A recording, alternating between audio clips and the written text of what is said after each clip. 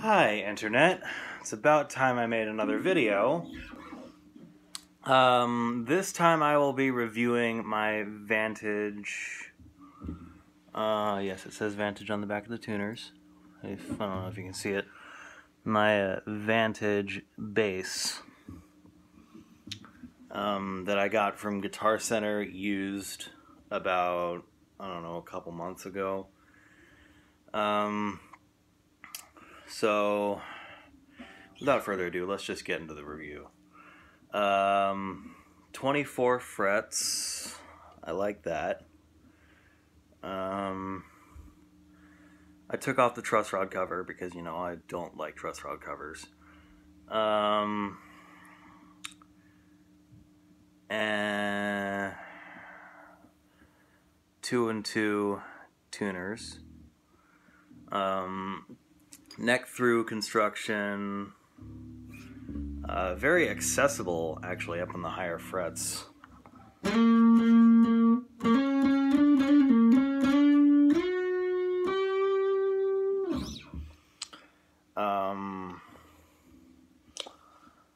For controls, I'm still fiddling around with them because I've only had this bass for a couple months, and to be honest, I only really use one setting, and that's like everything dimed except this one, which is shot all the way off. 1 9-volt battery back here. Maybe just power the preamp. I don't know what it's for, other than just to give it that nice active raw. Well, generally I don't play active basses that often because I find their sound to be very limiting. It's really either just all bass or nothing at all.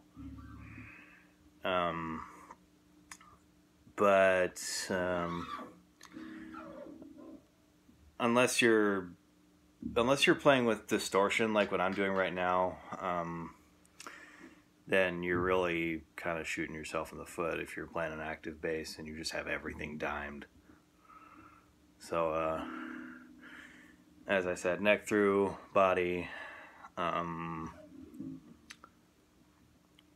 Pretty sure you guys want to hear a sound sample.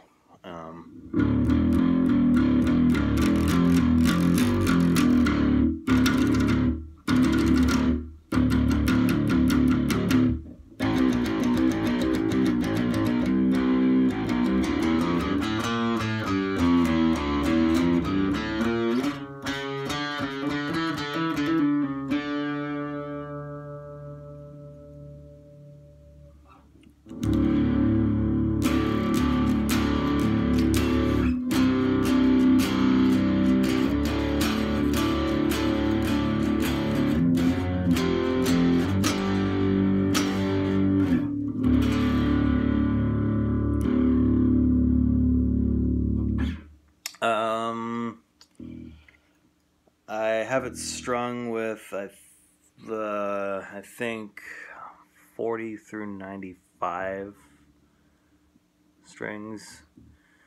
I usually play it in standard D, but I brought it up to drop D. I don't exactly know why, but I just brought it up to drop D, and these are a little bit tighter than I prefer, but I usually play it in standard D, so whole step down with extra light gauge strings. Just because it feels easier to bend strings that way. I do a lot of bending. I do a lot of bass shredding too, but just feels more natural to me.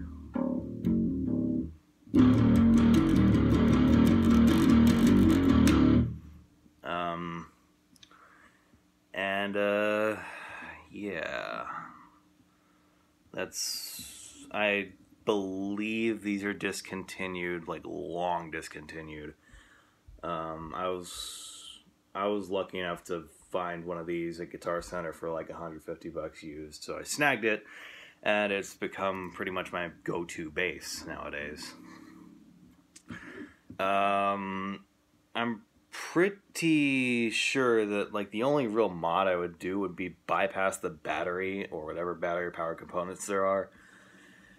I'd probably either bypass those or just, if I couldn't, I'd just rewire the entire thing.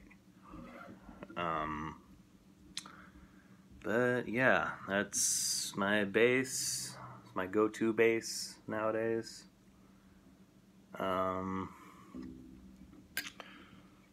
Yeah, it's a nice instrument. Feels well. Feels great. Plays well. Only problem is it's on the heavy side. But it's well balanced. Not much neck dive, if any at all.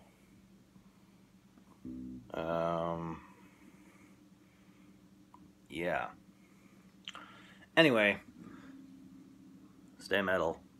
Bye-bye, suckers.